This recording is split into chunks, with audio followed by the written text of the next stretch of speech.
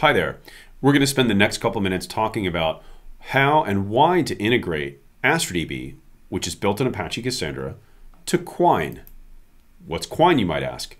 Well, it's the world's first streaming graph.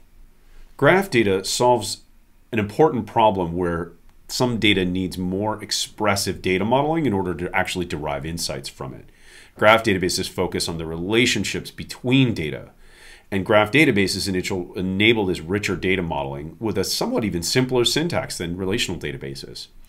Quine has its roots in DARPA research. It's really this first in-memory streaming graph that supports real-time event-driven workflows. This enables high volume, low signal, complex event processing use cases like fraud detection, real-time recommendation engines, and master data management, network IT ops, that sort of thing. So Quine's a streaming graph capable of building these real-time graph insights on a streaming data as it happens, as well as for that data to be streamed out over event processing. The graph data is stored on disk, configured through a persistent store that out of the box supports Apache Cassandra or Astra DB. When using Cassandra and Astra, Quine instances can achieve extremely high throughput, high availability, and replicate data across regions and even multi-region, and have failover strategies needed for the sort of production operation that you're looking for in the enterprise. Great, so let's check out now how we can integrate Quine to Astra itself. On Awesome Astra, which is hosted on GitHub, we've got a collection of guides to integrate Astra DB with third-party technologies. This one's pretty straightforward. This is designed for Quine version 1.2.1. I do believe there are later versions of Quine as well, but that's what this one was written for with Java 11. So just by doing a quick Java command here, we can verify that we are in fact running Java 11. You can go download that from Oracle or elsewhere if you need it. That's a free download. Creating an Astra account, database, and token. Let's walk you through that right now. It's very simple. You can sign in with your email, GitHub, or Google. I sign in with Google, so that just takes a couple clicks. And that brings me to the 80 gigabyte free monthly plan, which, and no credit card required here. You will not exceed the free plan limits in doing any of this work, so not to worry. And then you can just click right here to create a database, which is very simple. And it shields you from all the low-level infrastructure decisions. So, you're not sitting here picking like i7s or, what instance type, what virtual hardware you want to throw at something. You just create your database name and your key space name. The tutorial does sort of expect this name, but you can, change it to be whatever you want. Now, I'm going to deploy to Google's Oregon data center here and click Create Database. And then Astra handles all the low-level infrastructure details for you, and in just a couple minutes goes ahead and creates the database for you. Now, I'm going to copy this off to a separate file here so that I have my token, and that's an important one. You also want to download this because it's the only time your token is presented to you. I'm going to invalidate these at the end of the demo, of course, so that they're no longer used for this database as they are specific to this database. So great, yeah. So saving those off is important because you'll need them in the Quine configuration file. And then as soon as the database is created, we just click Go to Database here. Awesome, the database is now active. And of course, this token just gives you default permissions. You can, of course, change those. But we're just to get the demo up and running, you don't need to do much other than to accept the defaults. So we can click Go to the database, and that'll bring us to our dashboard. And then what you want to do is, let's say Show All Databases. There's my Quine database. Great. You can see its health using the embedded Grafana and Prometheus metrics here. And then in the Connect tab, you can go get the download, the Secure Connect bundle, which basically is a zip file and helps your driver connections get all the telemetry of sort of, where is your particular cloud instance, and database hosted.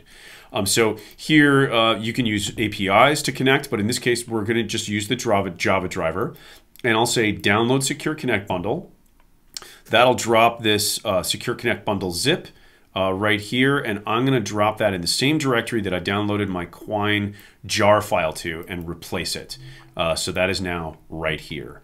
Now, I also, in my Sublime text here, I've got my quine.conf file. That's the next step here in the Quine guide. And most of these values are fairly boilerplate. You'll notice I used the same key space name as the one I created. That's important. There's some consistency settings. I'm telling it what data center to use. The Secure Connect bundle tells it what platform and cloud provider. And then I'm going to grab that token that I downloaded and actually cut and pasted and both downloaded. And I can put that right here and overwrite my old one. This is the token ID.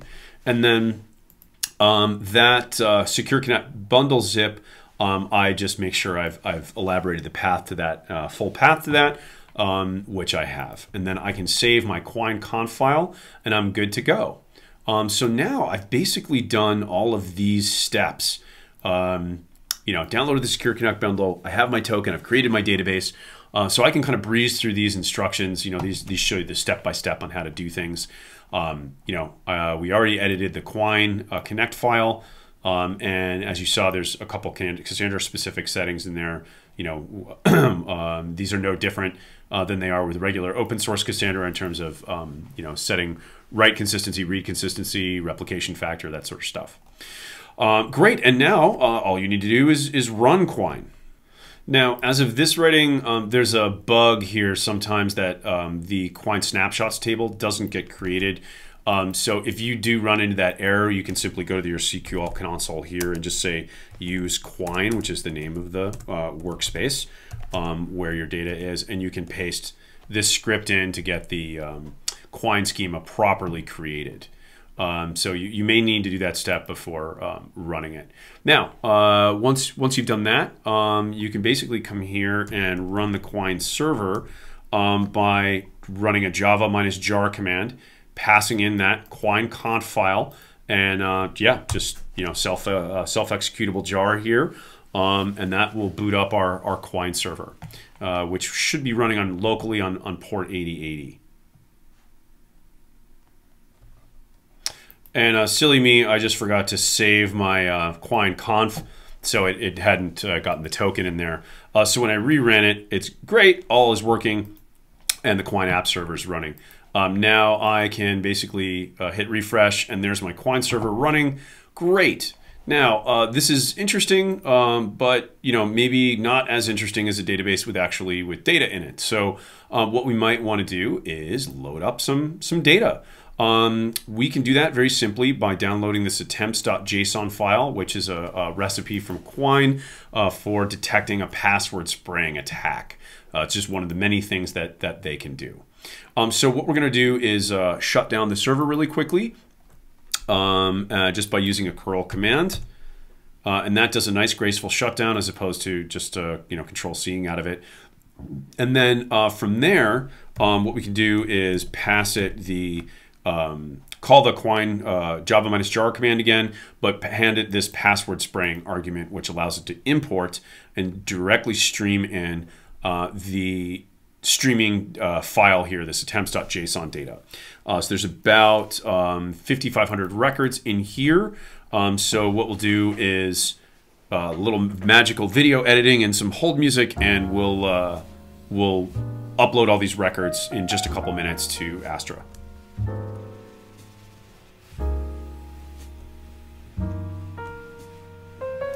Fantastic. So now we've got all 5,500 records ingested. And if we go and look at the Quine system dashboard, you can see here that there's definitely activity going on, as is there with your Astra DB database, as you can see here in the Prometheus Grafana dashboards. If we go to the Quine Graph Explorer itself, you'll see, great, there's data loaded up, and you can start to look into it. So more to come on this, but sounds like everything's up and running, and that brings us to the end of our example here. Look forward to getting your feedback and to what you develop with Quine and Astra DB. Please reach out on Discord or on Twitter or any of our other Slack communities or anything like that if you would like to get help or give us feedback. Thank you very much.